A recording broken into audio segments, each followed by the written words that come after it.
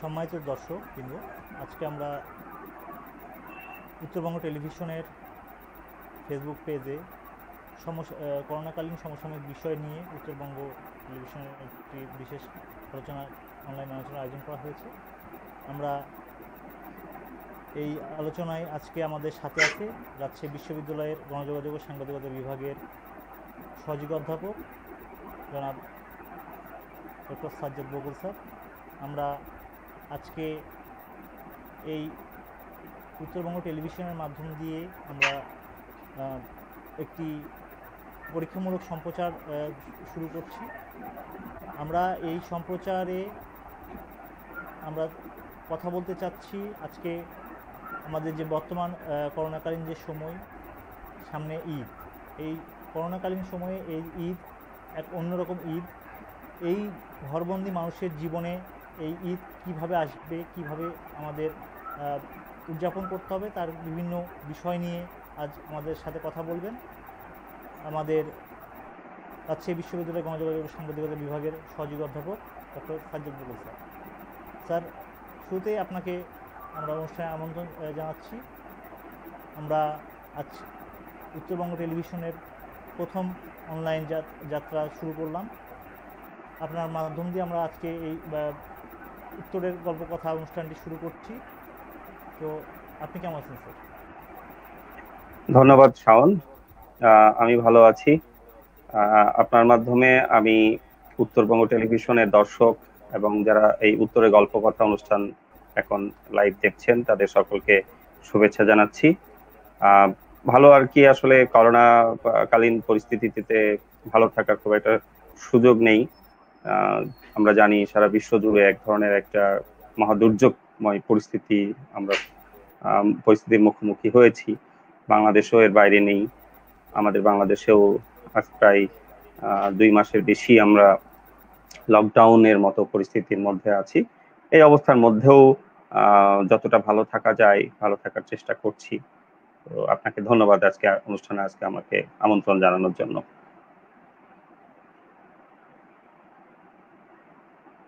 শাওন।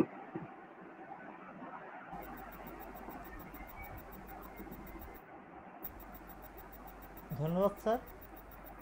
আমরা আসলে আজকে যে অনুষ্ঠানটি শুরু করলাম, আমরা জড়িত আছে ফেসবুকে যারা জড়িত আছে, আমরা সেই দর্শক শ্রোতাদেরকে আমরা কিছু ঘরবন্দি মানুষের জীবনে আজ আমরা নানা ধরনের যে সমস্যা বা সংকট চলছে, সেই সংকটকালীন আমরা হয়তো কিছু তথ্য তাদের কাছে তুলে ধরতে পারবো, তারা যাতে ঈদটাকে কীভাবে আসলে উদযাপন করবে, সরকারি নির্দেশনা কীভাবে আছে, বা আমরা এক স্থান থেকে অন্য স্থানে যাব কি না, সেই বিষয়ে আমরা আলোকপাত করব। এবং আমি দর্শকদের উদ্দেশ্যে বলতে চাই, আমরা যারা এই অনুষ্ঠানটি দেখছি, আমরা চাইলেই আমাদের ফেসবুক পেজে যে লাইভ পোস্ট চলছে, সেই পোস্টে আমরা কমেন্ট করে আমরা প্রশ্ন করতে পারবো, বিভিন্ন পরামর্শ দিতে পারবো, এবং সেটি আমাদের এই অনুষ্ঠানে স্ক্রলে দেখানো হবে। এছাড়াও যদি কারো কোনো বিষয় জানার থাকে, আমরা সেই কমেন্ট অনুযায়ী আমরা সেই প্রশ্নের উত্তর দেওয়ার চেষ্টা করব। তো স্যার, এই পর্যায়ে আমি একটা বিষয় আপনার কাছে জানতে চাচ্ছিলাম যে আসলে দীর্ঘ সময় ধরে যে আমাদের বিশ্ব পরিস্থিতি, যে করোনা ভাইরাস আক্রমণে আমরা লকডাউনের মধ্যে আছি, এই পরিস্থিতিতে স্যার আমাদের আসলে মনস্তান্ত্রিক বা আমাদের যে গণমাধ্যমের যে ভূমিকা মনোজগতের উপরে প্রভাবগুলো ফেলছে, সেই জায়গা থেকে স্যার আপনার যদি কিছু বিষয় আমরা একটু শুনতে চাচ্ছিলাম যে আমাদের গণমাধ্যম কি ভূমিকা রাখছে স্যার এখানে। দেখুন শাওন, এই দুর্যোগ পরিস্থিতি সকলের জন্যই একটা খুব কঠিন পরিস্থিতি। এই পরিস্থিতিতে মানুষের যে স্বাভাবিক জীবনযাত্রা ব্যাহত হচ্ছে। আমরা জানি যে করোনা ভাইরাসটি একটি অদৃশ্য ভাইরাস। এই ভাইরাসের যেহেতু একটা অদৃশ্য শত্রুর মতো, তাই এই ভাইরাসকে মোকাবিলা করার ক্ষেত্রে মানুষকে অনেক বেশি সতর্ক থাকতে হচ্ছে। আর এই ভাইরাসটি একেবারেই নতুন, এর এখনো প্রতিষেধক আবিষ্কার হয়নি। আমরা জানি এর কোনো ওষুধ আবিষ্কার হয়নি, এখনো কিছু ওষুধ ক্লিনিক্যাল ট্রায়াল পর্যায়ে আছে আমরা বলতে পারি। এই অবস্থায় আমরা খুব সংকটকালীন একটা পরিস্থিতি পার করছি। এই সংকটকালীন পরিস্থিতিতে আমরা সাধারণ মানুষ তাদের সকলের এক ধরনের সচেতনতা দরকার। আমরা জানি যে সরকার নানা ধরনের পদক্ষেপ নিয়েছেন মানুষকে সচেতন করার জন্য, তাদেরকে লকডাউন এর মধ্যে কিভাবে চলাচল করতে হবে, কিভাবে থাকতে হবে, বিশেষ করে একটি স্লোগান যেটি মানে ঘরে থাকুন, এই ঘরে থাকুন স্লোগানটি সকল মানুষের মধ্যে ছড়িয়ে দেওয়ার চেষ্টা করা হয়েছে। এখন আমরা সাধারণ মানুষ তাহলে কিভাবে এই স্লোগানটাকে গ্রহণ করছি সেটাও দেখার বিষয়। ঘরে থাকুন বলতে আসলে আমরা জানি যে এই ভাইরাসটা যেহেতু অদৃশ্য ভাইরাস এবং কার কাছ থেকে কার কাছে পৌঁছাবে এইটার যেহেতু কোনো সুনির্দিষ্ট করে বলা যায় না, এবং এটি খুব দ্রুত এক মানুষ থেকে আরেক মানুষের মধ্যে ছড়ায়, সে কারণে বলা হচ্ছে যে আপনি নিজের পরিবারের সাথে থাকুন, নিজের ঘরে থাকুন, অন্তত যে কাজগুলোর জন্য বাইরে একেবারেই যাওয়া প্রয়োজন সেই কাজগুলো ছাড়া বাইরে না যান। তাতে যেটা হবে যে বাইরে থেকে আপনার শরীরে ভাইরাস এসে আপনার পরিবারের মধ্যে ভাইরাসটা ঢোকার যে সুযোগ, সে সুযোগটা বন্ধ হয়ে যাবে। এখানে আমরা গত প্রায় 2 মাস ধরে এইরকম একটা মানে সতর্কতার মধ্যেই সময় পার করছি। আমরা জানি যে বাংলাদেশে ইতিমধ্যে 30,000-এর বেশি আক্রান্ত মানুষ মানে করোনা ভাইরাসে আক্রান্ত হয়েছেন। এই 30,000-এর বেশি মানুষ, ইতিমধ্যেই 400-র বেশি মানুষের মৃত্যু হয়েছে। তো এখন একমাত্র আমাদের যেহেতু কোনো প্রতিষেধক নাই, আমাদের একমাত্র করণীয় যে আমরা এর থেকে কিভাবে নিরাপদ থাকতে পারি। তো বিশ্ব স্বাস্থ্য সংস্থা, বাংলাদেশের সরকারি সংস্থা আইইডিসিআর, স্বাস্থ্য অধিদপ্তর সহ সকল পর্যায় থেকে আমাদেরকে যে নির্দেশনাগুলো দেওয়া হচ্ছে, বিশেষ করে আমাদের মানে ভাইরাসের উৎপত্তি স্থলে আমরা যদি যাই, বিশেষ করে আমরা যদি বাইরে যাই, বাজারে যাই, আমরা যদি এমন কোথাও যাই, সেখানে আমাদের মানে হাতগুলো পরিষ্কার থাকা দরকার আছে। আমাদের মাস্ক পরে যাওয়া উচিত। বাসায় আসার সাথে সাথে আমাদের সাবান দিয়ে আগে হাত ধুয়ে তারপরে বাসার ভেতরে ঢুকে অন্যান্য কাজগুলো করা উচিত। এবং যে মাস্কটা পরে যাচ্ছি সেই মাস্ক প্রতিদিন আমাদের পরে আসা মাস্ক সাথে সাথেই ক্ষারযুক্ত পানিতে, সেটা আমরা যদি ডিটারজেন্ট পাউডার হয় অথবা সাবান হয়, এইরকম পানিতে আমরা এটাকে ভিজিয়ে রেখে এর জীবাণু মুক্তকরণের কাজগুলো করা দরকার। মাস্ক ব্যবহারটা আমরা সচেতনতার জন্য খুব জরুরি একটি বিষয়। যদিও আমরা অনেক মানুষকে দেখতে পাচ্ছি যে সকল পর্যায়ে সকল ক্ষেত্রে মাস্ক ব্যবহারের ক্ষেত্রে কেন যেন একটু শিথিলতা আছে। কেউ কেউ আবার আমরা দেখতে পাচ্ছি যে মাস্ক ব্যবহার করছেন, হয়তো প্রশাসন সতর্ক আছে, রাস্তায় পুলিশ টহল দিচ্ছে, আর্মি টহল দিচ্ছে, তারা কোথাও দেখলে হয়তো পথচারীকে আটকাচ্ছে, সে কারণে হয়তো মাস্ক আমরা পরছি। কিন্তু অনেক ক্ষেত্রে দেখা যাচ্ছে যে আমাদের এখান থেকে অনেকে আমরা দেখছি এইভাবে মাস্কগুলো পরছি, অর্থাৎ নাকটা বের করে রেখে আমি মাস্ক পরছি। এটা আমি নিজেও আমি বাইরে যখন যাচ্ছি আমি সেটা দেখতে পাচ্ছি। তার মানে কি দাঁড়াচ্ছে যে আমাকে বাধ্য করা হচ্ছে মাস্ক পরতে, এই জন্য আমি মাস্কটা পরছি। কিন্তু মাস্কটা পরানো হচ্ছে যে কারণে যে আমার নাকের মধ্যে দিয়ে নিঃশ্বাসের মাধ্যমে যেন ভাইরাসটা না ঢোকে, কিন্তু মাস্ক এমন ভাবে পরছি যে পুরো নাকটা খোলা থাকছে এবং নিঃশ্বাসের মাধ্যমে ভাইরাসটা ঢোকার সমস্ত রাস্তা আমি বন্ধ মানে খোলা রাখছি। এই জায়গাগুলোতে কিন্তু আমাদের সতর্কতার একটা খুব মানে জরুরি। আমাদের স্বাস্থ্যবিধি বা সরকারি মানে আমাদের যে স্বাস্থ্য সচেতনতার যে জায়গাটা, সেই জায়গাটাই আমরা হয়তো বা সচেতন নাই, কিন্তু প্রশাসনের কিছুটা করার জন্য আমরা হয়তো বা সেই বিষয়টা মানার চেষ্টা করছি বা আমরা মানছি, বাধ্য হচ্ছে এক প্রকার। অনেক ক্ষেত্রে লোক দেখানো হয়ে যাচ্ছে, জায়গাটা নাই স্যার। হ্যাঁ, মানে অনেকটা লোক দেখানো হচ্ছে। আসলে আমাদের সাধারণ মানুষদের মধ্যে কিছু কিছু মানুষের মধ্যে এমন একটা ব্যাপার আছে যে ও আমাকে বাধ্য করছে তাই আমি পড়ছি, মানে এটা অনেকটা তাকে দেখানোর জন্য, দেখো আমি কিন্তু মাস্ক ব্যবহার করছি। কিন্তু এই মাস্কটা যে নিজের সচেতনতার জন্য, নিজের মানে স্বাস্থ্য সুরক্ষার জন্য, নিজের পরিবারের সুরক্ষার জন্য, এই ব্যাপারটা কিন্তু আমরা অনেকে ভুলে যাচ্ছি। আবার অনেকে আমরা কি করছি, আমরা বাইরে বারবার মাস্ক খুলছি আবার পরছি। তো মাস্ক পরাটা সবচেয়ে জরুরি এই জন্য যে আমার করোনা ভাইরাস যেহেতু বাতাসের মাধ্যমেও ভেসে বেড়ায়, আমি একজন করোনা আক্রান্ত অথবা করোনার চিকিৎসা সেবায় নিয়োজিত আছেন অথবা করোনা রোগীর সংস্পর্শে এসেছেন, এমন কেউ যদি আমার 3 ফিটের মধ্যে আমার সাথে কথা বলে, আমার 3 ফিট দূরত্বের মধ্যে, এবং আমি মাস্ক পরা না থাকি, তাহলে তার কথার মাধ্যমে তার যে মানে মুখ নিঃসৃত যে ড্রপলেট, হ্যাঁ, এক ধরনের বাতাসের সাথে ভেসে আসা লালা, সেইটা যদি আমার নিঃশ্বাসের মাধ্যমে আমার শরীরে যায়, তার মানে আমি তার থেকে করোনা ভাইরাস আক্রান্ত হওয়ার একটা আশঙ্কা থাকে। সে কারণে আমার যদি মাস্কটা পুরো ঠিকঠাক মতো পরা থাকে, তাহলে তার মুখে যে ড্রপলেট সেটা কিন্তু আমার শরীরে প্রবেশ করবে না। তো এই জায়গা থেকে এখনো সচেতনতার অভাব আমি দেখতে পাচ্ছি। অনেক মানুষ হয়তো ঘরে থাকছেন, কিন্তু সবাই তো আর ঘরে থাকতে পারছেন না, বাইরে যেতেই হচ্ছে। হ্যাঁ, বাজারে যেতে হচ্ছে চাল ডাল কেনার জন্য, তরি তরকারি কেনার জন্য, আরো জরুরি কিছু কাজ থাকে, সে কারণেও বাইরে যেতে হচ্ছে। তো বাইরে এখন যেহেতু ঘরে পুরোটা সময় আমরা থাকতে পারছি না, আবার অনেক শ্রমজীবী মানুষ আছেন যাদের মানে যারা যারা সরকারি চাকরিজীবীর বাইরে, তাদেরও তো জীবিকার প্রয়োজনে বাইরে যেতে হচ্ছে। কিন্তু দেখেন, মাস্ক বা করোনা ভাইরাস কিন্তু ধনী গরিব দেখে কিন্তু আক্রান্ত মানে করবে, মানে আক্রমণ করবে না। যে কোনো মানুষ তার সামনে যে পড়বে তাকেই সে আক্রমণ করবে। সুতরাং আমি বাইরে যাচ্ছি কাজ করতে বলে আমাকে আক্রমণ করবে, আর আমি কাজ করতে বাইরে যাচ্ছি না, আমি ঘুরে বেড়াচ্ছি, মাস্ক পরছি না, আমাকে আক্রমণ করবে না, ব্যাপারটা কিন্তু তা নয়। এই জায়গাতে আমাদের এই সচেতনতাটা এখনো মানে কম আছে, কিছুটা কম আছে বলে আমি অন্তত আমার আশপাশে রাজশাহীর যে অঞ্চলগুলোতে আমি এর মধ্যে প্রয়োজনে যেতে হয়েছে, আমি সেখানে এই জিনিসটা দেখতে পাচ্ছি। এ ব্যাপারে কিন্তু আপনাদের এই উত্তরবঙ্গ টেলিভিশনের মাধ্যমে আমি যারা দেখছেন, আমি রাজশাহীবাসীকে অনুরোধ জানাই যে অন্তত পক্ষে স্বাস্থ্যবিধিটা খুব কঠোরভাবে মেনে চলুন। আমরা কিন্তু এখনো সংকটময় পরিস্থিতি থেকে একটুও বাইরে আসিনি, আমাদের সামনে এখনো ভয়াবহ বিপদ কিন্তু অপেক্ষা করছে। শাওন। স্যার, এই জায়গাতে আমি একটা বিষয় বলতে চাচ্ছি যে আমাদের যে ঈদ, গণমাধ্যমের কিছু বিষয় স্যার আমরা লক্ষণীয় হয়ে আসছে যে বিভিন্ন গণমাধ্যম বিভিন্ন ধরনের কথাবার্তা বলছে। যেমন স্যার আমি একটা উদাহরণ দিয়ে আমি বলতে পারি যে প্রাইভেট গাড়ি নিয়ে চলাচল করতে পারবে বা ঢাকার বাইরে যাওয়ার যে বিষয়টা, স্যার ঢালাওভাবে কিছু বিষয় প্রচার করা হচ্ছে। এবং অনেকে আমাদের সামাজিক যোগাযোগ মাধ্যম তো স্যার একটা বড় একটা আমাদের এখন গণমাধ্যমের ভূমিকা পালন করছে।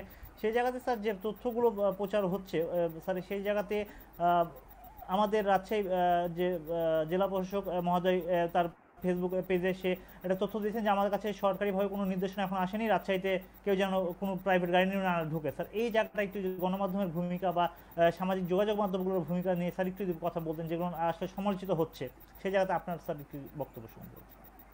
আসলে গণমাধ্যমের তো খুব বড় ভূমিকা থাকে যে কোনো তথ্য প্রচার করার ক্ষেত্রে। গণমাধ্যম একটা গুরুত্বপূর্ণ সোর্স হয়ে থাকে সাধারণ মানুষের কাছে। আমরা যদি ট্র্যাডিশনাল যে গণমাধ্যম, রেডিও, টেলিভিশন, সংবাদপত্র, এই জায়গাগুলো দেখি, তো এই দুর্যোগময় পরিস্থিতিতে করোনা ভাইরাসের এই সিচুয়েশনে আমরা সংবাদপত্র, যে সবচেয়ে প্রাচীন গণমাধ্যম এবং সবচেয়ে মানে সকল মানুষের কাছে পৌঁছাতে পারে এরকম একটা গণমাধ্যম, এই তাদেরকে আমরা খুব দুর্যোগকালীন সময় পার করতে দেখছি। সংবাদপত্র অনেক ক্ষেত্রেই মানুষের ঘরে আর পৌঁছাতে পারছে না, কারণ সংবাদপত্রের মাধ্যমেও ভাইরাস ছড়াতে পারে এরকম একটা আশঙ্কায় অনেক বাসাতে সংবাদপত্র নেওয়া হচ্ছে না। রেডিও এবং টেলিভিশন, রেডিওর ব্যবহার এখনো গ্রামাঞ্চলে কিছু আছে, কিন্তু টেলিভিশনের ব্যবহারটা আমি গণমাধ্যম হিসেবে সবচেয়ে বেশি এখন দেখতে পারি। আমাদের এখন শহরাঞ্চলের বাইরে গ্রামাঞ্চলেও অনেক জায়গায় স্যাটেলাইট কানেকশন রয়েছে। টেলিভিশনে যে স্যাটেলাইট টেলিভিশন গুলো দেখা যায়, অথবা সরকারি যে টেলিভিশন বিটিভি আছে, সেখান থেকে কিন্তু করোনা ভাইরাস সংক্রান্ত নানা ধরনের স্বাস্থ্যবিধি নির্দেশনা এগুলো প্রচার করা হচ্ছে। এইভাবে গণমাধ্যম একটা ভূমিকা পালন করছে। তবে সোশ্যাল মিডিয়ার কারণে আমি বলবো যে সোশ্যাল মিডিয়া এমন একটা মানে গণমাধ্যম যেখানে নিয়ন্ত্রণ কম। যদিও ট্র্যাডিশনাল গণমাধ্যমের মধ্যে আমরা সংবাদপত্র বলি, রেডিও, টেলিভিশন, সেখানে কিন্তু মেসেজ যেগুলো যাচ্ছে সেগুলোর একটা ফিল্টারিং এর জায়গা থাকে, যে কোনটি ঠিক কোনটি ঠিক না সেটি তারা যাচাই বাছাই করেই সেটি সাধারণ মানুষের কাছে প্রচার করেন। কিন্তু সোশ্যাল মিডিয়াতে এমন অনেক ধরনের নির্দেশনা বা সরকারের একটা নির্দেশনা হয়তো সরকার ঘোষণা করেনি ভাবছে, হয়তো সেটাই অনেকে পোস্ট আকারে ফেসবুকে দিয়ে বা ইউটিউবে দিয়ে সেটাকে ভিডিও বানিয়ে তারা কিন্তু প্রচার করছেন। এর মাধ্যমে অনেক সময় গুজব ছড়িয়ে পড়তে আমরা দেখেছি। তো এই যে প্রাইভেট কারের যে কথাটি বললেন, এটি মানে শুধু প্রাইভেট কার, নিজেদের গাড়ি নিয়ে রাস্তায় মানুষ নামতে পারবে, পাবলিক ট্রান্সপোর্টে যেতে পারবে না, এই সমস্ত বিষয়গুলো গণমাধ্যম হিসেবে আমি বলবো যে রেডিও, টেলিভিশন বলি, সংবাদপত্র বলি, তাদের আগে নিজেদের বিষয়টা ভালো করে বুঝে নেওয়া উচিত যে এটি সত্যি কি বোঝানো হচ্ছে সরকার নির্দেশনায়, এবং এটির সাধারণ মানুষের মধ্যে এটি প্রচার হওয়ার পর এর ইতিবাচক নেতিবাচক ব্যাপার প্রতিক্রিয়াগুলো কি হবে। অনেক সময় আমরা সরকারি যে নির্দেশনা দেওয়া হচ্ছে সেখানেও এক ধরনের কি বলবো যে সমন্বয়হীনতা আমরা দেখতে পাচ্ছি। হয়তো সরকারও বা খুব স্বাভাবিক, এটি এত বড় রকম একটা দুর্যোগ, এই দুর্যোগ সংকট মোকাবিলা করার অভিজ্ঞতা কিন্তু আমাদের সরকার নেই। শুধু আমাদের সরকারই বলি কেন, আমরা উন্নত বিশ্ব আমরা দেখেছি যে আমেরিকার মতো দেশও কিন্তু এই সংকট মোকাবেলা করতে গিয়ে সরকারগুলো হিমশিম খাচ্ছে। তো সেক্ষেত্রে সরকারেরও অনেক সময় সমন্বয়হীনতা দেখতে পাচ্ছি। যেটি আপনি বললেন যে রাজশাহী জেলা প্রশাসক বলেছেন যে এখনো তার কাছে এরকম কোনো নির্দেশনা আসেনি এবং সুতরাং প্রাইভেট কার নিয়ে এখন রাস্তায় কেউ যেন রাজশাহীতে বের না হন। তো সরকারের পক্ষ থেকে কি করা দরকার ছিল যে তারা যখন এরকম একটা নির্দেশনা দেবেন সেটি সারা দেশের সকল প্রশাসনিক কাঠামোগুলোর কাছে ঠিকমতো পৌঁছাবে, তারা আবার এটি কিভাবে জনগণের মধ্যে প্রচার করবেন, মিডিয়ার হেল্প নেবেন, সেই জায়গাগুলো সরকার তাদেরকে নির্দেশনা দেবে এবং সরকার সেই বা প্ল্যানিং গুলো কিন্তু সরকার তার সমস্ত অর্গানকে কিন্তু তারা জানাবেন। কিন্তু এক্ষেত্রে হয়তো এই ইনফরমেশন বা এই নির্দেশনার ক্ষেত্রে কিন্তু এইরকম ঘটেনি এখনো পর্যন্ত। তো আমি অন্তত বলতে চাই যে সরকার কি সিদ্ধান্ত নিচ্ছে না নিচ্ছে তার চেয়ে বেশি জরুরি হলো আমরা সাধারণ মানুষ কি সিদ্ধান্ত নিচ্ছি। আমরা অনেক সময় দেখতে পাচ্ছি যে সরকার বাধ্য হয়ে গার্মেন্টস ফ্যাক্টরি গুলো খুলে দিলেন। গার্মেন্টস ফ্যাক্টরিতে যখন আমরা শ্রমিকদেরকে অনেক দূর থেকে সেই শত শত কিলোমিটার পথ পাড়ি দিয়ে ঢাকায় যারা প্রবেশ করলেন, সেখানে অনেকে ফেরিতে একেবারে গাদাগাদি করে আসলেন, অনেকে পিক আপ ভ্যানে জামের ভেতরে করে এসছেন, এইসব ছবিও কিন্তু আমরা দেখেছি। এই জায়গাগুলো সরকারের পক্ষ থেকে উচিত ছিল গার্মেন্টস এর যারা বিজিএমইএ বা অন্য যারা কর্তৃপক্ষ রয়েছেন তাদেরকে সুনির্দিষ্ট করে বলে দেয়া যে আপনারা যে গার্মেন্টস খুলছেন ঠিক আছে, হয়তো রেমিটেন্স এর স্বার্থে অথবা আমাদের যে ফরেন কারেন্সি আর্নিং, আমাদের অর্থনীতির একটা বড় সোর্স গার্মেন্টস শিল্প, সেটার জন্য আমাদের বায়ার ধরে রাখার জন্য আমাদেরকে হয়তো গার্মেন্টস ফ্যাক্টরিটা খুলে দিতে হচ্ছে। কিন্তু এই যে শ্রমিকদেরকে আপনারা যে ঢাকায় আনছেন সেই তাদের আনার জন্য একটা সুব্যবস্থা তারা করে দিতে পারতেন এবং গার্মেন্টস এর যারা মালিক রয়েছেন, বিজিএমই যে অভিভাবক, তাদের অভিভাবক সংস্থা রয়েছেন, তাদের মাধ্যমে কিন্তু এই নিরাপত্তাটা রক্ষার সুযোগ ছিল। কিন্তু এরকম অনেক ক্ষেত্রে আমরা দেখতে পাচ্ছি সেই ব্যবস্থাগুলো কার্যকর হচ্ছে না। এক্ষেত্রে এখন জনগণকেই কিন্তু সেই সেই সচেতনতা রাখতে হবে। অনেক ক্ষেত্রে সরকার সঠিক সিদ্ধান্ত নিচ্ছেন, জনগণ কিন্তু আবার সেটা মানছেন না।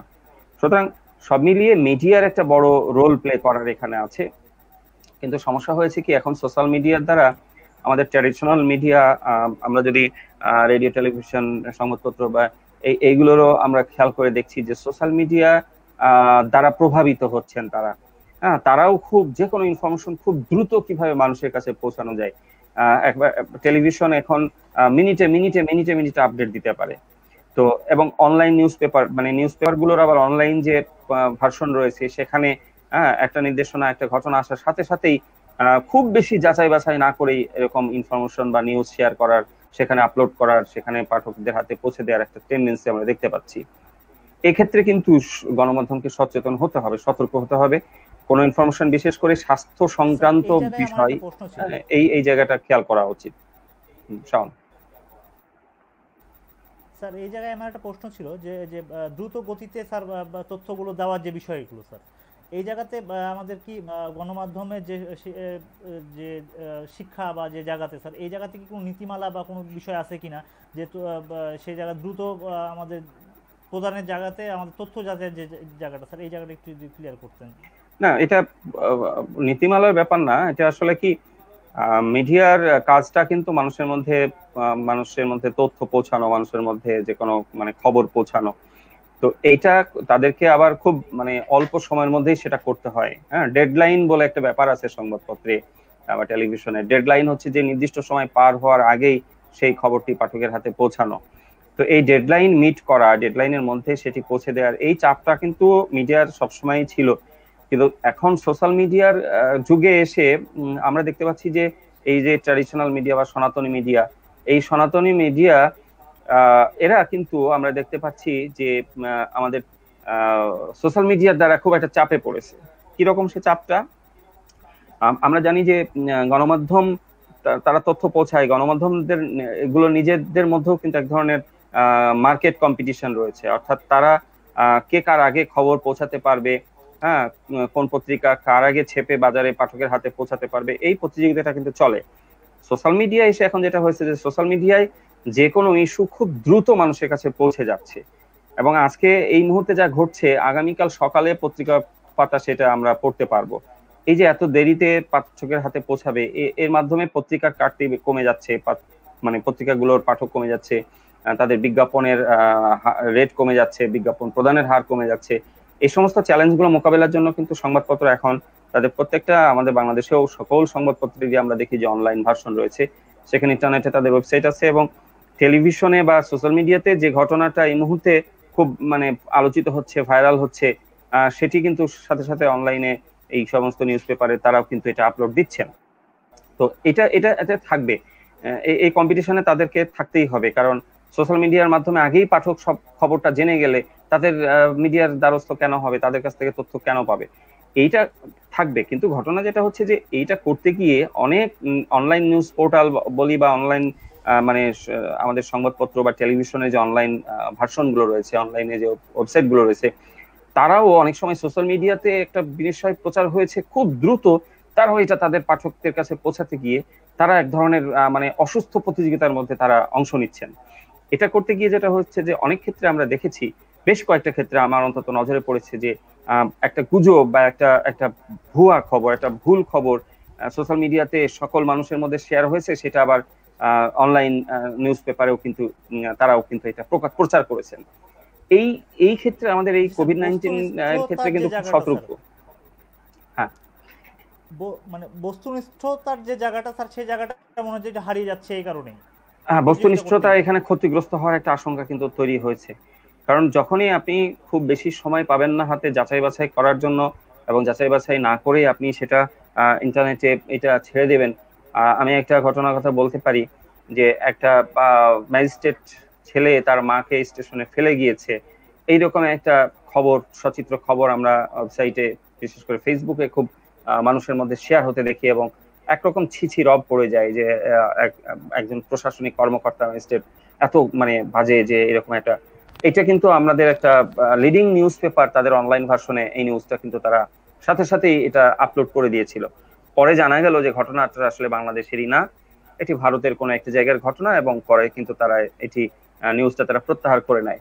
তো এই যে অসুস্থ প্রতিযোগিতা, এই অসুস্থ প্রতিযোগিতা আমাদের যেমন অন্যান্য ক্ষেত্রে খুব মানে নেতিবাচক প্রভাব ফেলবে, এই করোনাকালীন এই যে পরিস্থিতি, এই পরিস্থিতিতে কিন্তু এটি আরো ভয়ঙ্কর রূপ ধারণ করতে পারে। আপনি ধরা যাক এখন একটা এই যে সরকারের একটা ঘোষণা, হ্যাঁ, যে সকল গণপরিবহন চালু করে দেওয়া হলো, এইরকম একটা গুজবও যদি এখন সোশ্যাল মিডিয়াতে ছড়ায়, আর সেটা নিয়ে যদি একটা ট্র্যাডিশনাল নিউজ পেপার আমাদের যদি অনলাইনে নিউজ করে এবং সেটা যদি ফেসবুকে আবার ছড়িয়ে পড়ে, তাহলে কিন্তু কি দেখা যাবে, পরের দিন সকল গাড়ি রাস্তায় নেমে যাবে এবং মানুষ কিন্তু করোনার ঝুঁকির মধ্যে আরো বেশি করে পড়ে যাবে। সুতরাং নিউজ পাবলিশ করার আগে এই মিডিয়াগুলোরও কিন্তু খুব গুরুত্বপূর্ণ ভূমিকা পালন করতে হবে, খুব যাচাই বাছাই করে সময় নিয়ে একেবারে যত দ্রুত সম্ভব সাথে সাথে আমি পাঠকের হাতে পৌঁছে দেবো, এই টেন্ডেন্সি থেকে কিন্তু তাদের বেরিয়ে আসতে হবে। এক্ষেত্রে গণমাধ্যমের একটা জোরালো ভূমিকা থাকা উচিত। শাওন স্যার, এই জায়গাতে আমরা যদি এখন বলি যে করোনা কালে যে স্যার এখন এই ধরনের ভুল তথ্য শেয়ারের ক্ষেত্রে স্যার মারাত্মক রূপ ধারণ করতে পারে, তো সেই জায়গাতে স্যার গণমাধ্যমগুলোর কি ভূমিকা রাখা উচিত বা তথ্য যাচাইয়ের ক্ষেত্রে কি ধরনের ভূমিকা রাখা উচিত বলে স্যার আপনি মনে করেন? ভূমিকা তো ওই একটাই, যে তাদেরকে কোনো একটা তথ্য পাওয়ার পর তাদের প্রতিনিধিদের মাধ্যমে সেই তথ্যটা ঠিকঠাক মতো যাচাই করা, এবং এখন যেহেতু অনেক ক্ষেত্রেই অফিসে মানে কাজ করা যাচ্ছে না, বাসায় বসে কাজ করতে হচ্ছে, হ্যাঁ, অনলাইনে বা রিপোর্টার হয়তো তার অঞ্চলে বসেই তিনি অনলাইনে নিউজ পাঠাচ্ছেন, তারপরেও যতটা সম্ভব যথাযথ কর্তৃপক্ষের সাথে কথা বলা, সংশ্লিষ্ট মানে সংবাদের সংশ্লিষ্ট পক্ষগুলোর সাথে কথা বলার চেষ্টা করা, এই কিছু ব্যাপার যাচাই বাছাই করেই সেটা মানে গণমাধ্যমে প্রকাশ করা উচিত। তার আগে এটা মানে আমি অল্প তথ্য পেলাম তা দিয়েই আমি ব্রেকিং নিউজ আকারে অনলাইনে আমি দিয়ে দিলাম বা টেলিভিশনের পর্দায় আমি দিয়ে দিলাম, তারপরে আমরা একটা, যদিও করোনা সংক্রান্ত বিষয় না, তারপর আমি একটা উদাহরণ দিতে পারি। আমাদের একজন খ্যাতিমান অভিনেতা এটিএম শামসুজ্জামান আর নেই, এইরকম ব্রেকিং নিউজ টেলিভিশনের পর্দায় কিন্তু আমরা একাধিকবার, একবারের বেশি, আমি দুবারেও হয়তো আমি জানি, এটা সোশ্যাল মিডিয়াতে কেউ ছড়িয়েছে, তারপরে সেটা নিয়ে কিন্তু টেলিভিশনেও ব্রেকিং নিউজ দেখানো হয়েছে, এবং পরবর্তীতে এটিএম শামসুজ্জামান নিজে এসে তাকে বলতে হয়েছে, ভাই আমি মরিনি, আমি এখনো বেঁচে আছি। তো এইরকম সিচুয়েশন গুলো হ্যান্ডেল করা সম্ভব যদি আমাদের যারা এইসব গণমাধ্যমে যারা বার্তা বিভাগে রয়েছেন, তারা প্রেশার তো থাকবেই, ডেডলাইন মিট করার একটা প্রেশার থাকবে, এর মধ্যেও তাদেরকে খুব অ্যাকিউরেট তথ্য ছাড়া, খুব যথাযথ কর্তৃপক্ষের বক্তব্য ছাড়া তারা কোনো ধরনের নিউজ পাবলিশ করবেন না। এটি একমাত্র মানে পথ হতে পারে এই ধরনের সিচুয়েশনকে ওভারকাম করার জন্য। শাওন। স্যার এখানে একটা বিষয় আমি আপনার কাছে জানতে চাচ্ছিলাম, সেটা হচ্ছে যে আমাদের এখন বর্তমানে যে লকডাউন এবং দীর্ঘদিন ধরে সবাই গৃহবন্দী, সামাজিক যোগাযোগ মাধ্যম বা গণমাধ্যমগুলোতে যে ধরনের মর্মস্ব তথ্য প্রতিনিয়ত পাওয়া যাচ্ছে, মৃত্যুর খবর বা লোমশ বিভিন্ন তথ্যগুলো উঠে আসছে স্যার। তো এই জায়গাতে মনোসামাজিক একটা অস্থিরতা সৃষ্টি হয়েছে মানুষের মধ্যে। তো এই জায়গাতে গণমাধ্যম কি ধরনের ভূমিকা রাখতে পারে, বা আমাদের যে ঈদ আসছে এখন মানুষকে সতর্ক করা বা কোলাকুলি বা বিভিন্ন স্বাস্থ্য বিষয়ক যে বিষয়গুলো আছে সেই বিষয়গুলোতে মানুষকে উদ্বুদ্ধ করার ক্ষেত্রে গণমাধ্যমগুলো কি ভূমিকা রাখতে পারে বা কি ধরনের প্রভাব ফেলতে পারে, সেই বিষয়ে স্যার একটু যদি বলতেন। হ্যাঁ, আপনি ঠিকই বলেছেন যে আমাদের আগামী পরশুদিন বাংলাদেশে ঈদুল ফিতর উদযাপিত হবে। তো এই ঈদ তো আমাদের মুসলমান সম্প্রদায়ের মধ্যে একটা বড় ধর্মীয় উৎসব। এক মাস রোজা পালন করার পরে ঈদ খুব আনন্দের একটা বার্তা নিয়ে আসে। আমি এই সুযোগে আমার দর্শকদের ঈদের শুভেচ্ছা জানাই, অগ্রিম শুভেচ্ছা জানাই।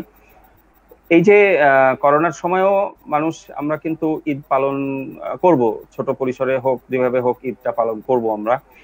যদিও আমরা গৃহবন্দী অবস্থায় আছি একরকম, সকল পর্যায়ের সকল মানুষ, তারপরেও ঈদ একটা আনন্দের উপলক্ষ বয়ে নিয়ে আসে। পরিবারের বিভিন্ন আত্মীয় স্বজনদের সঙ্গে দেখা হওয়া, তাদের বাসায় যাওয়া। তবে একটা জিনিস কি, এইবারের পরিস্থিতিটা যেহেতু ভিন্ন, এইবার আমাদের সামনে একটা অদৃশ্য শত্রু রয়েছে, একটা অদৃশ্য ভাইরাস। সেই ভাইরাসের কারণে আমাদের অর্থনীতি পুরো স্থবির হয়ে আছে। আমাদের নিম্ন পেশাজীবী, নিম্ন আয়ের যারা মানুষ রয়েছেন তাদের অনেকেরই তাদের চুলা জ্বলছে না, তাদের তাদের অনেকে কষ্টে আছেন, না খেয়ে আছেন, হয়তো একবেলা খেয়ে আছেন, এমন অনেক পরিবারই পাওয়া যাবে। তো এই অবস্থায় আমরা বরাবরের মতো যেরকম ঈদ উদযাপন করি সেই রকম ঈদ উদযাপন এবার হয়তো আমাদের পক্ষে করা সম্ভব হবে না।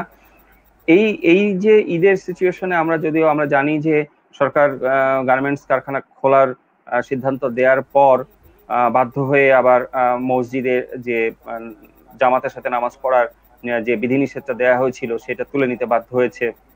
যদিও আমরা এখনো সৌদি আরব থেকে শুরু করে মুসলিম বিশ্ব যেটি যেখানে ইসলামের জন্ম হয়েছে সেখানে কিন্তু এখনো পর্যন্ত মসজিদে নামাজ পড়া মানে বন্ধ রাখা হয়েছে, জামাতের সাথে নামাজ পড়া। কিন্তু আমাদের দেশে কিন্তু মানে অনেক সাধারণ মানুষ, ধর্মপ্রাণ মানুষ, তারা কিন্তু তারা যুক্তির চেয়ে তারা আবেগকে বেশি প্রাধান্য দেন। তাদেরকে অনেকেই কিন্তু মানে কুসংস্কারে বিশ্বাসী, যে কারণে তারা তাদের চাপেই অন্তত সরকার আবার এই মসজিদে জামাতের সাথে নামাজ পড়ার ব্যাপারটাকে শৈথিল্য দেখিয়েছে। এটি এটি কিন্তু ঈদের জামাতের ক্ষেত্রেও আরেকটা বিষয় স্যার, আরেকটা বিষয় হ্যাঁ, আমরা এখানে আরেকটা বিষয় স্যার এখানে একটু বলতে চাচ্ছি, যে এইবার স্যার যে নির্দেশনা আসছে, বাংলাদেশে প্রথমবারের মতো এবার কোনো উন্মুক্ত স্থানে ঈদের জামাত অনুষ্ঠিত হবে না, মসজিদে অনুষ্ঠিত হবে। এই যে একটা ভিন্ন একটা আয়োজন এবার হ্যাঁ, এটি মসজিদে, উদযাপন হ্যাঁ মসজিদে জামাতের সম্পূর্ণ একটা ভিন্ন ভিতরে। অবশ্যই এই জায়গা তো আমাদের সচেতন থাকতে হবে। আসলে কি, মসজিদে নামাজ পড়ার ঈদের ঈদের নামাজ পড়াটা একেবারে নতুন না। আমরা এমন অনেক ঈদে দেখেছি যে প্রচুর বৃষ্টি হয়, সে সময় ঈদগাহের পরিবর্তে কিন্তু মসজিদের জামাত আদায় করা হয়েছে, ঈদের জামাতটা। তো এই পরিস্থিতিতে এবার বৃষ্টি হোক বা না হোক, আমাদের কিন্তু ঈদের নামাজটা মসজিদেই পড়ার ব্যাপারে নির্দেশনা এসেছে। খুবই যৌক্তিক একটা নির্দেশনা। এখন আমাদের খেয়াল রাখতে হবে, মসজিদে আমরা সাধারণ সময় যেভাবে ঈদের জামাত পড়ি, হ্যাঁ একেবারে গায়ের সাথে গা ঘেঁষে আমরা যে দাঁড়াই, কাতারগুলো যেভাবে আমরা নামাজ পড়ি, এবার কিন্তু সেভাবে পড়ার কোনো সুযোগ নেই। হ্যাঁ, আমাদের কিন্তু একজন মুসল্লি থেকে আরেকজন মুসল্লির মধ্যে 3 ফুট দূরত্ব বজায় রাখতে হবে। এই 3 ফুট দূরত্ব বজায় রাখতে গিয়ে আমাদের মসজিদের যে আয়তন, সেখানে স্বাভাবিক সময়ে ঈদের জামাতের যে পরিমাণ মানুষ হন, সেই পরিমাণ মুসল্লি এবার একই সাথে ওই জামাতে নিশ্চয়ই পড়তে পারবেন না। সুতরাং তাদেরকে প্রয়োজনে আলাদা আলাদা ছোট ছোট জামাত করে তাদেরকে পড়তে হবে। সেটা ঈদের নিজ নিজ বাসায় হতে পারে, বাইরেও হতে পারে। তো এই ক্ষেত্রে এখন গণমাধ্যম কি ভূমিকা পালন করতে পারে আপনি সেটি জানতে চাচ্ছিলেন।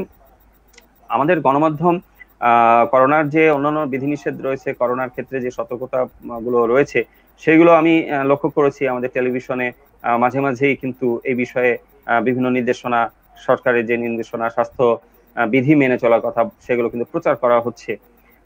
এটি এখন ঈদের জামাতকে কেন্দ্র করে কিন্তু আরেক দফা এই প্রচারণাটা করা উচিত। কারণ ঈদের জামাত কিভাবে পড়তে হবে এই ব্যাপারে সাধারণ মানুষের মধ্যে যদি এক ধরনের বিভ্রান্তি থাকে, হ্যাঁ, তারা হয়তো ভাবতে পারেন যে ঈদের জামাত পড়ার, মসজিদে জামাত পড়ার কথা বলা হয়েছে, সুতরাং মসজিদে দলে দলে চলে গেলাম, যে একেবারে গায়ে গায়ে ঘেঁষে আমরা ঈদের জামাত পড়ে আসলাম। তাহলে কিন্তু এই যে 2 মাস ধরে লকডাউন আছে, এই পরিস্থিতি কিন্তু আমরা মানে কি বলবো যে কোনো কাজেই লাগবে না, এবং এখানে আমাদের এত বিপর্যয়ের মতো একটা পরিস্থিতি আসতে পারে। হ্যাঁ, আমাদের নানা সময় দেখেছি যে শুরুর দিকে আমরা দেখেছি যে এই নিয়মগুলো না মানার ক্ষেত্রে কিন্তু এক ধরনের কি বলবো যে কিছু মানুষের উস্কানিও ছিল। হ্যাঁ, অজু করলে 5 ওয়াক্ত অজু করে নামাজ পড়লে তাদের কোনো করোনা হবে না, এই ধরনের কথাও কিন্তু ছড়ানো হয়েছে। আবার এই যে বলা হয়েছিল যে 12ই মে সুরায়া নামে একটা তারা উদিত হবে, সেই তারা উদিত হওয়ার পর সমস্ত করোনা চলে যাবে। আপনিও জানেন যে আজকেও বাংলাদেশে 21 জনের মৃত্যু হয়েছে করোনা ভাইরাসে, 21 বা 24 জনের মতো, 400 জন পার হয়েছে। এবং এটা আমেরিকার যে পরিসংখ্যান আমরা যদি দেখি, আমেরিকার প্রথম 50 দিনে, 51তম দিনে আমেরিকার আক্রান্তের হার ছিল 1200, আক্রান্তের সংখ্যা ছিল 1200 এবং মৃত্যু হয়েছিল 53 জন। তার 1 মাস পরে আমেরিকাতে আক্রান্ত হলো 2.5 লাখ এবং মৃত্যু হলো 22,000। তার 1 মাস পরে আমেরিকার পরিসংখ্যান আমরা দেখতে পাই যে আক্রান্ত 5 লাখ পার হলো, মৃত্যু হলো 62,000। বাংলাদেশ এখন সেই পর্যায়ে কিন্তু দাঁড়িয়ে আছে। বাংলাদেশে এই গত 1 মাসে 1 মাসেই 100 জন, 200 বা 300 জনের মতো মৃত্যু হয়েছে, যেটি তার আগের 1 মাসে মানে 100 জনও পূর্ণ হয়নি। তো এই হারটা কিন্তু বাংলাদেশে হঠাৎ করে বেড়ে যেতে পারে, এবং সেটা কিন্তু ঈদ একটা আনন্দের উপলক্ষ, অবশ্যই ঈদের নামাজ আমরা পড়তে যাব, কিন্তু চেষ্টা করতে হবে যে ছোট ছোট ছোট ছোট আলাদা করে জামাত করে, যেখানে ডিস্টেন্স বজায় রেখে নামাজ পড়ার সুযোগ থাকবে। সবাই মিলে এক মসজিদে একবারে গাদাগাদি করে নামাজ না পড়ে আমরা, হ্যাঁ, এখন একটা মসজিদে যদি আশপাশের একটা এলাকার ধরা যাক 1000 মুসল্লি সেখানে ঈদের জামাত পড়তে যান, এখন 1000 মুসল্লি এবারও তারা জামাতে পড়তে গেলেন, গিয়ে কি দেখা যাবে, সেখানে কিন্তু ফাঁকা করে বসার, দাঁড়ানোর কোনো জায়গা থাকবে না। এইরকম সিচুয়েশনটা আমাদের কিন্তু মাথায় রাখতে হবে। এটা গণমাধ্যম এই ব্যাপারগুলো আগামী আজকে কালকে এইটা খুব বেশি প্রচার করা উচিত, যেহেতু আগামী পরশুদিন ঈদ। এবং এখানে যদি আমরা এই নির্দেশনাটা মানতে ব্যর্থ হই বা এই ব্যাপারে সতর্ক না থাকি, যে এই ঈদের উপলক্ষেই কিন্তু শত শত হাজার হাজার লাখ লাখ মানুষ কিন্তু মসজিদে যাবে, নামাজ পড়বে, ঈদগাহতে যাওয়ার চেষ্টা করবে, এখানে কিন্তু আমাদের একটা ভাইরাস সংক্রমণ নতুন করে বেশি ছড়ানোর একটা আশঙ্কা থাকবে। সেক্ষেত্রে আমাদের এই যে অর্থনীতি স্তব্ধ করে রেখে, সারা দেশকে লকডাউন করে রেখে এই যে 2 মাস যে মানে পরিস্থিতি সামলানোর চেষ্টা হলো, সেটা কিন্তু কোনো কাজে আসবে না। এক্ষেত্রে গণমাধ্যমের এই ব্যাপারগুলোতে খুব জোর দেওয়া উচিত, এই একদিন অন্তত আগামী দিন। স্যার, আমরা আশা করি যে গণমাধ্যম এই বিষয়ে সক্রিয় ভূমিকা রাখবে, এবং আমরাও চেষ্টা করছি সেই জায়গাতে আমরা সতর্ক করার। যেমন আমাদের এই উত্তরবঙ্গ টেলিভিশন এই অনুষ্ঠানের মাধ্যমে যে দর্শকগুলো শুনছে, তারা হয়তো বা এই বিষয়গুলো একটু মেনে চলতে চেষ্টা করবে। স্যার, আমরা সময়ের একদম শেষ দিকে চলে আসছি। আমরা এই পর্যায়ে যদি সংক্ষেপে আপনি যদি কিছু দর্শকদের উদ্দেশ্যে কিছু বলতে চান, তো সেই বিষয়টি আমরা একটু শুনে আমরা অনুষ্ঠানে শেষ করব। দর্শক শ্রোতা যারা আছেন তাদেরকে আমি আবারও ঈদের শুভেচ্ছা জানাই, অগ্রিম শুভেচ্ছা জানাই। আর বাংলাদেশের মানুষ আমরা এখনো সেভাবে আসলে অর্থনৈতিকভাবে শক্তিশালী না, তো যে কারণে আমাদের এই দুর্যোগ মোকাবেলা করার যে প্রাতিষ্ঠানিক সক্ষমতা, সেটি এখনো আমাদের মোটেও সন্তোষজনক নয়। এই রকম পরিস্থিতির মধ্যেও আমাদের সরকার, আমাদের প্রশাসন, আমাদের পুলিশ বাহিনী, আমাদের ডাক্তার, নার্স সকলকে আমি স্যালুট জানাই, যে তারা যে কঠোর পরিশ্রম করে যাচ্ছেন জীবনের ঝুঁকি নিয়ে। আমরা জানি যে ইতিমধ্যেই বেশ কয়েকজন ডাক্তার মারা গিয়েছেন করোনা ভাইরাস আক্রান্ত হয়ে, নার্স মারা গিয়েছেন, পুলিশ মারা গিয়েছেন। আমাদের রাজশাহীতে একজন এসআই গতকালের করোনাতে মৃত্যু হয়েছে। এই সমস্ত জায়গাগুলো থেকে আমাদেরকে সতর্ক থেকে আমাদের ভবিষ্যতের বাংলাদেশকে এগিয়ে নেওয়ার জন্য, আমাদের নিজেদের জীবন বাঁচানোর জন্য আমরা সবাই সতর্ক থাকি, আমরা ঘরে থাকি, যতটা সম্ভব ঈদ উদযাপন করি, এমন সতর্কতার সাথে যেন আমাদের এই ঈদের আনন্দ যেন আমাদের পরিবারের কোনো স্বজন হারানোর বেদনাতে রূপান্তরিত না হয়। এই ব্যাপারে আমি সকলকে অনুরোধ জানিয়ে, আপনাদের উত্তরবঙ্গ টেলিভিশনকে ধন্যবাদ জানিয়ে, উপস্থাপক হিসেবে আপনাকে শাওন, আপনাকে ধন্যবাদ জানিয়ে আমি আমাদের এই আগামীর সুন্দর বাংলাদেশ গড়ার যে স্বপ্ন, সেই স্বপ্ন যেন আমরা নষ্ট না করি, আমাদের নিজেদের জীবন রক্ষা করে যেন আমরা সেটা করতে পারি, এই ব্যাপারে প্রত্যাশা জানিয়ে আমি শেষ করছি। ধন্যবাদ শাওন। ধন্যবাদ স্যার আপনাকে। আর দর্শক শ্রোতা, আপনারা যারা এতক্ষণ আমাদের সাথে ছিলেন, আমাদের এই অনুষ্ঠান দেখছিলেন উত্তরের গল্প কথা, আমরা সকলকে ধন্যবাদ জানাচ্ছি এবং সকলকে আবারও ঘরে থাকার অনুরোধ জানাচ্ছি, সতর্ক থাকার এবং স্বাস্থ্যবিধি মেনে চলার অনুরোধ জানিয়ে আমরা আজকের মতো এখান থেকে বিদায় নিচ্ছি। ভালো থাকবেন, দেখা হবে আবার নতুন কোনো অনুষ্ঠানে।